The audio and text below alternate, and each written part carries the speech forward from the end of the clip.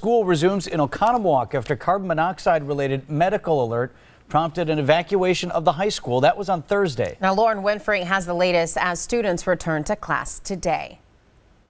After a couple of days of canceled classes and multiple air quality checks, classes at Oconomowoc High School are officially back in session. Buses are lined up and students are filing into the building after school officials confirmed Oconomowoc High School and the Oconomowoc Arts Center are both safe to re-enter and have reopened today for regular school hours and operation.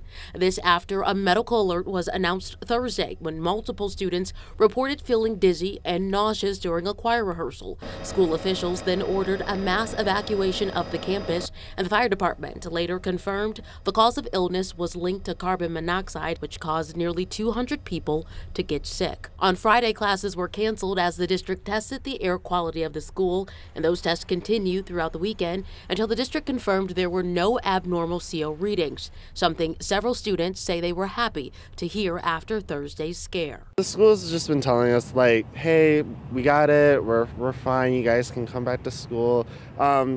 They didn't really tell us where they found the leak. All we know is that it was in the OAC and that they have it all done and then it's all good. And the district says although it can confirm the air quality isn't abnormal, they say they haven't identified a source of that CO leak.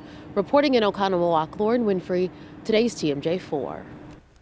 Now, going forward, the school plans to keep a close eye on CO levels in the Arts Center. They'll use additional monitors that have been placed throughout the building to do so.